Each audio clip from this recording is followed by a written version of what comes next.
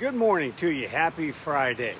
Today I want to clear up a question that's come in from a viewer.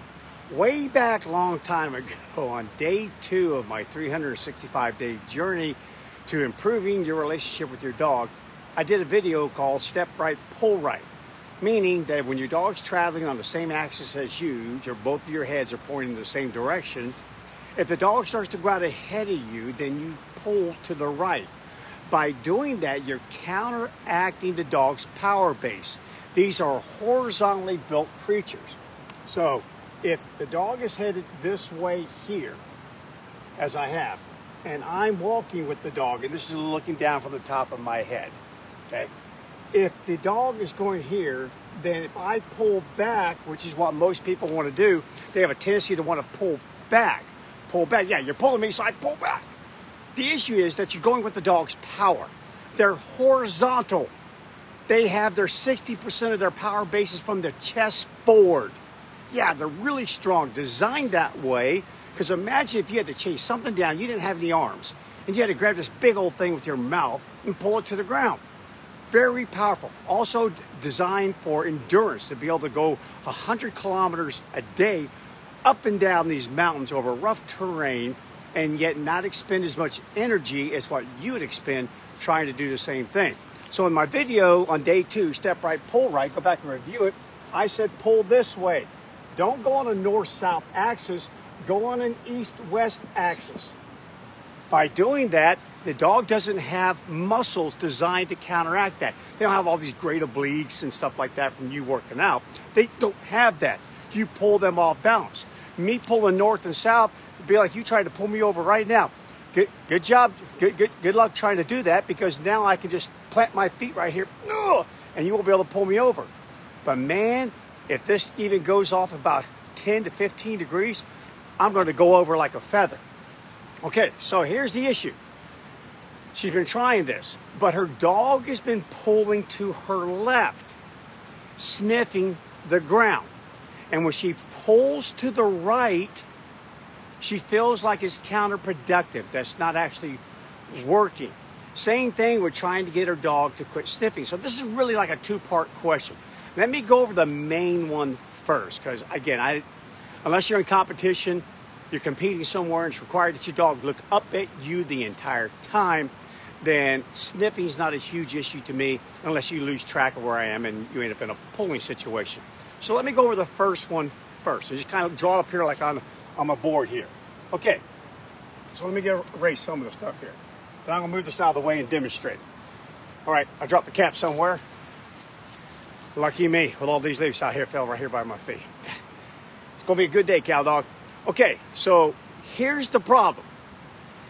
If I'm walking this way towards you on the camera, and my dog goes that way, to my left. So in other words, I'm walking, this is me, okay? And my dog over here suddenly goes, and I'm going to draw a dog tail and do my best to draw a dog body here. There we go. Probably looks more like an armadillo. But either way, you get my point here. If the dog turns in such a way to go left, to sniff something, that its body is suddenly at an axis perpendicular to mine. Basically, if my left hip is facing the dog's rear end, if I pull this way, if I now pull straight across, step right and pull right, I'm essentially doing the north-south axis all over again. Yeah, we're just facing different directions, that's all. So if my dog's over here, got his head down on the ground, sniffing or pulling in that direction, even if I continue going this way, if I step right, pull right, I'm going with the dog's power. I'm going with its power. That's why step right, pull right only works if you and the dog are on the exact same axis. You are parallel to one another. You know, maybe offset a few degrees, but again, it all works. So does that make sense to you? Okay, so now all that being said, what do you do now? So let me move this little board out of the way. Be easier to move it than move my darn tripod.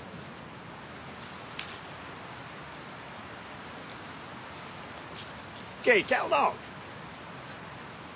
Let me at least show my dog here real quick. There we go, buddy. Come on, man. Okay, so now, if Captain were to go that way, so I'm trying to get him to turn this way. See if I can get him focused on something. There we go. Okay, he's focused on the ball. So if he were to try and sniff that ball, the second here I'll give him the old free word, and he goes after the ball, here's two things I want you to do. One, if it catches you by surprise, plant those feet right then. Right then. There goes the dog. Absorb the impact on your body, on your arms, from your dog lunging or moving in that direction. Plant your feet.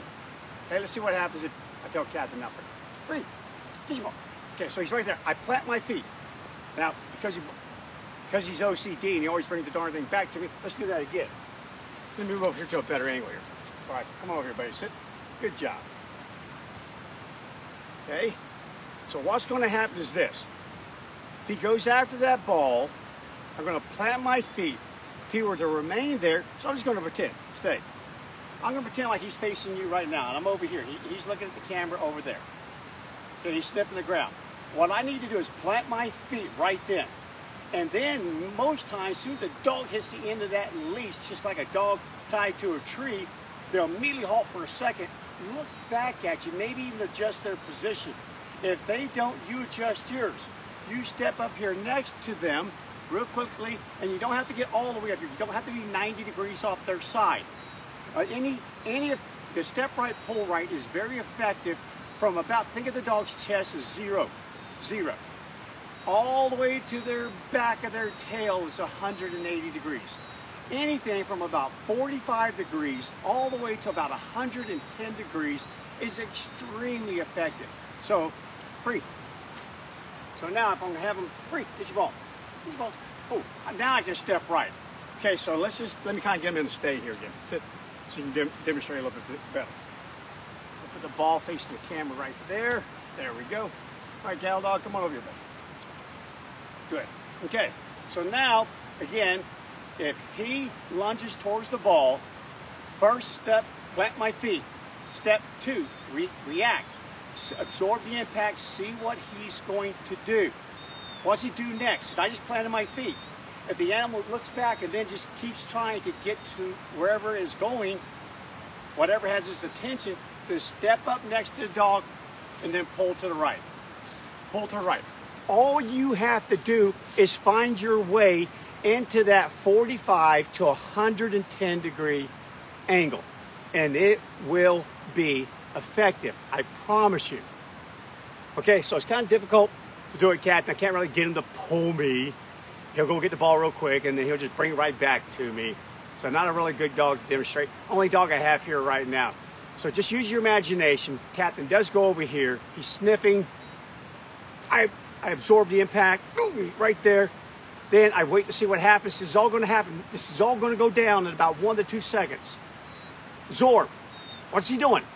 Stay in there. Still pulling. Okay, fine. Then I step up. Then boom. Then pull to the right. Step right, pull right. Again, that's all you have to do is get into that arc, that 45 to 110 degree arc. That's all you need to do. Now, when it comes to sniffing, let me just talk real quickly about sniffing. Young dogs, they're going to sniff. Dogs that are low to the ground, they're going to sniff. Do you just whip out a phone every now and then, read the news, read a text, read an email? Do you try to learn a little bit about your surroundings, your neighbors? That's what your dog does when it's sniffing. It's learning vital information that it considers vital. Maybe you don't. But it lets me know who's been here. What's their gender? Did they have something to eat? If I smell their poop, I can actually smell what it was that they ate. This is called latent learning. Animals process this all the time. They don't have to have an immediate reward every time they do something. They pick up this information, they store it away in case I need it later. They're checking the P-mail. It's important that you allow your dog to sniff when you go for a walk. Maybe not all the time, and certainly not if the sniffing is going to end up out. Okay, now he's bugging me. So we put the ball up. If the dog sniffs to such a degree that it loses track of you, then it really wasn't in a heel. And you may need to drop the dog back into a heel.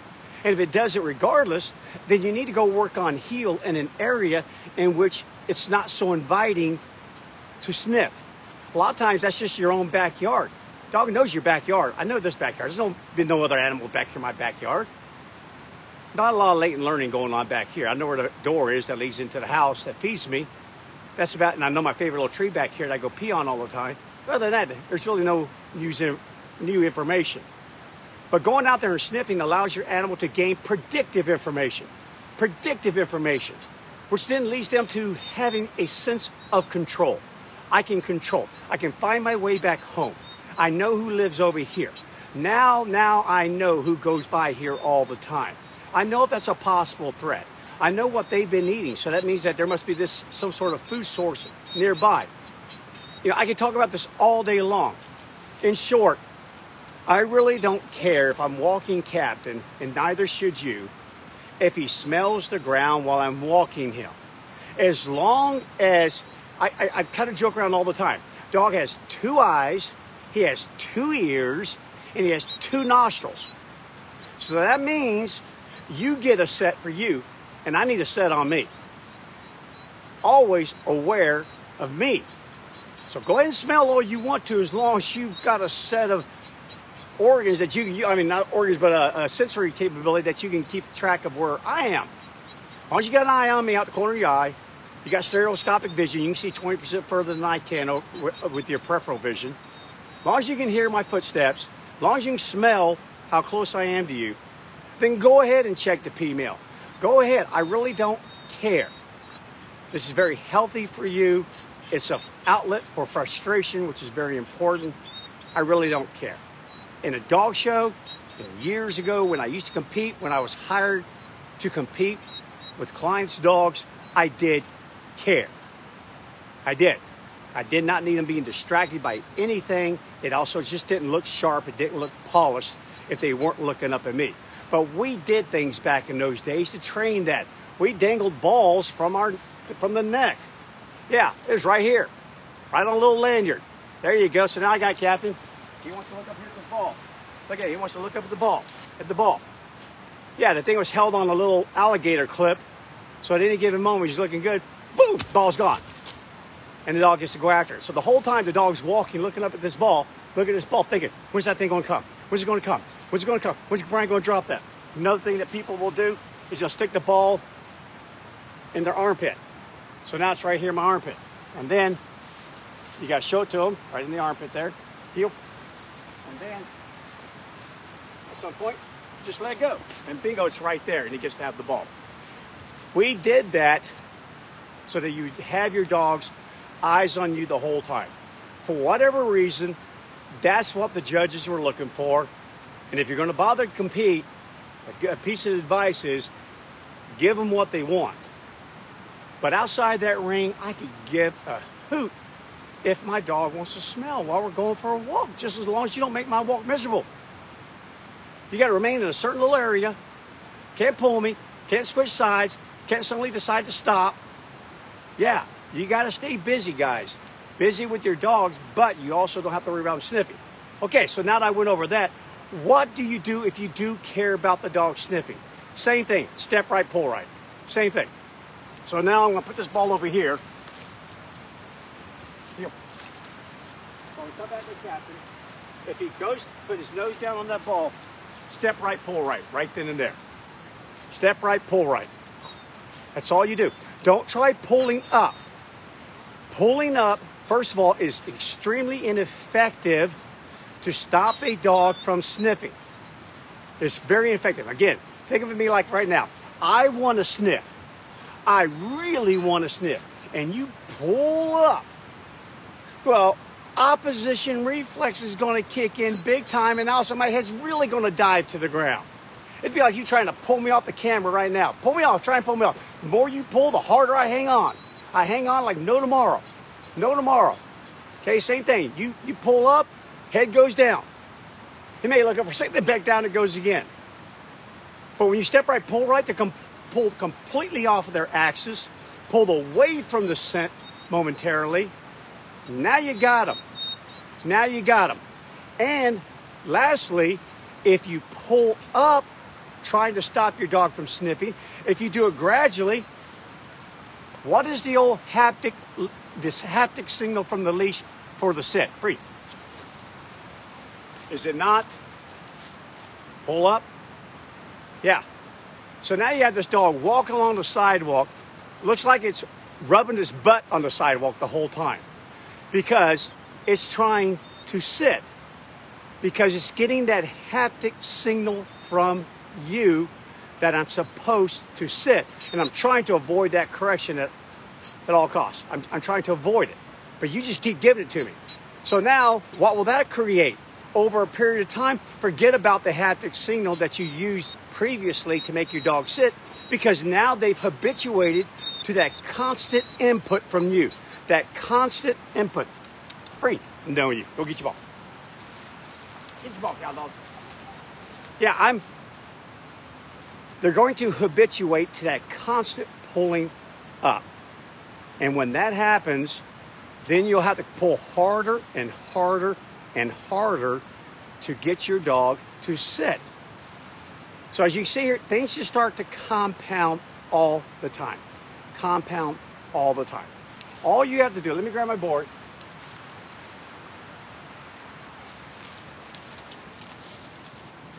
Hold it up here so you guys can see it. There we go. Hopefully that's good enough.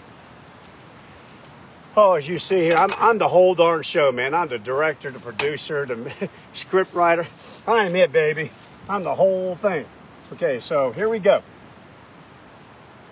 Again, you and your dog. All you have to do at any given moment is, this is the dog right there. This is looking down at the top of your head. This is 0 degrees. This is 180 degrees. All you ever have to do is find your way inside this arc right here. About 45 degrees to about 110 degrees. That's all you need right here, right here, right here, right here. No matter how you get that thing done. It doesn't matter, no matter how you get it done. Step up next to the dog, plant your feet, then step up next to the dog. Same thing. If the nose keeps going down constantly, it's just driving you crazy, step right, pull right, baby. Yeah, so that means that your straight walks from point A to point B, it's 2 miles that way. And we're getting there. Well, maybe you won't. Maybe you won't today. Maybe you won't this afternoon. Maybe you won't tomorrow morning. Maybe you need to dance with your dog. You go left, I'm going right. You put your nose down, still stepping right and pulling right.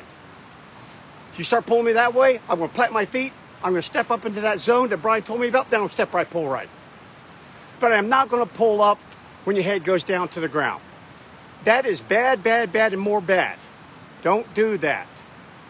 Step right, pull right, but be in the zone. Do it. Dang, anybody want an OCD dog? He will bring that ball and park it right between my feet. He doesn't care if there's a video going on, he doesn't care anything. He is a crazy nut, but like I tell you guys all the time, you see it every day. He just puts a big old smile on my face. I love it. Remember the old 70% rule? Apply it to your walking sometimes. Make sure you save 30% for fun. A lot of fun. All right, well, I hope that helps, guys. Enjoy the rest of your day. I'll be out here again tomorrow. Maybe not out here. I'll find some place where I have a good signal up here in the mountains. Going to be up here for a few more days, and I got to head back to Memphis, and I'll connect you guys there. But tomorrow morning, I'll be seeing you, and we'll be going over something new at that point there. If you have any questions or anything that you want me to cover, send it to me. Sometimes I can be a little bit hard to reach up here in the mountains. Kira is back in Memphis right now. Just reach out to her. She will get the information to me, and I'll be glad to cover it, just like this one here. This is one of those where someone reached out to Kira. Kira reached out to me and said, Bryan, can you do a video on this so you can answer our client's question? All right, guys, that's it. I'm out of here. Enjoy the rest of your day. Make it a great training day as always. Step right, pull right, but 45 degrees to 110 degrees, you'll get her done. All right, buddy. Last row. Let's go.